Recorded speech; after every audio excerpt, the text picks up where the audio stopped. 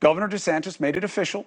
He's running to be the GOP's candidate for president. Did it this late afternoon. Started in an unconventional way on Twitter in an audio-only chat with Twitter CEO Elon Musk, moderated by David Sachs. Who's that? Good question. He's a tech investor and former PayPal product leader.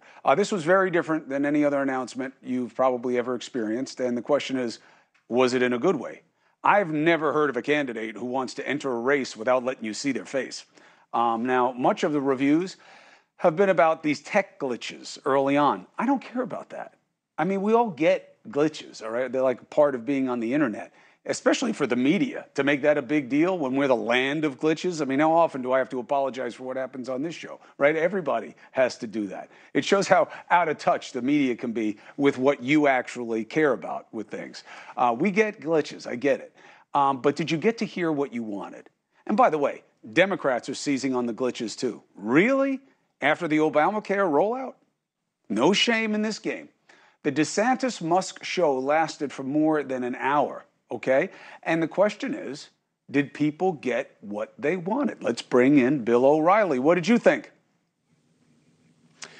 You know, it's politics as usual for me. I think the two things about the DeSantis campaign stand out at this point. Number one, it's a very well-organized campaign. And number two, he's going to base his message on the internet, Twitter probably being the lead, because he's safe there. He can control the circumstance. More and more our politicians want to control what happens in the interviews and things like that. Now, DeSantis is not going to beat Donald Trump in the primaries unless the Trump campaign derails, possibly because of the legal situations. But head-to-head, Trump will win the primaries because his MAGA voters are more motivated. They are fanatically loyal to him.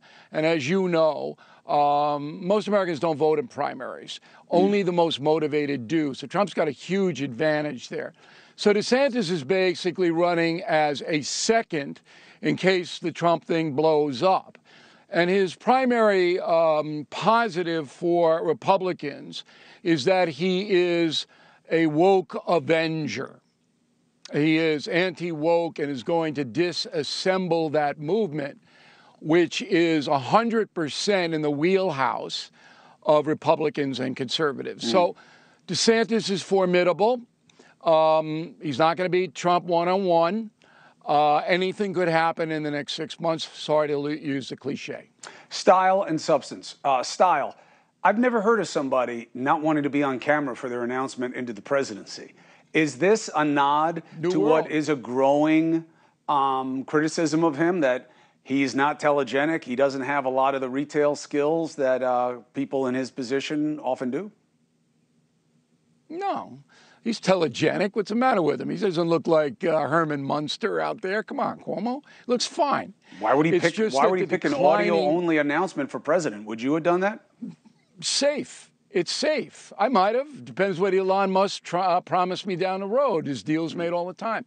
Anyway, DeSantis is going on cable television tonight. Right. And tomorrow he'll do a filmed announcement. So, I mean, it's not a big deal. All right. DeSantis, from what I understand, never met him, don't know him, but he likes to control his environment. That doesn't make him unusual in that Hillary business. Clinton was like that too. Yeah, I mean, they're all like that, just at different degrees. All right, another question.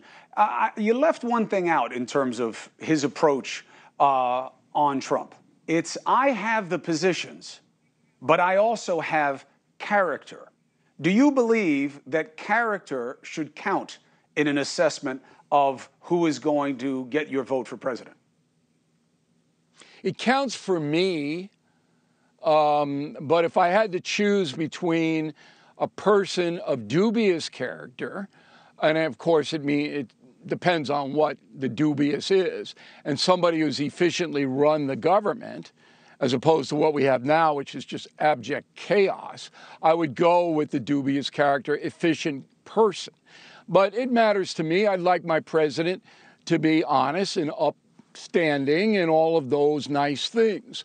Unfortunately, we live in a time where that is increasingly difficult to come by. DeSantis looks like a solid guy to me. Military vet, very well educated, ran the state of Florida well. But I don't know really, behind the scenes what he's like. But I'm willing to give him and everybody else the benefit of the doubt. Hey, thank you for watching.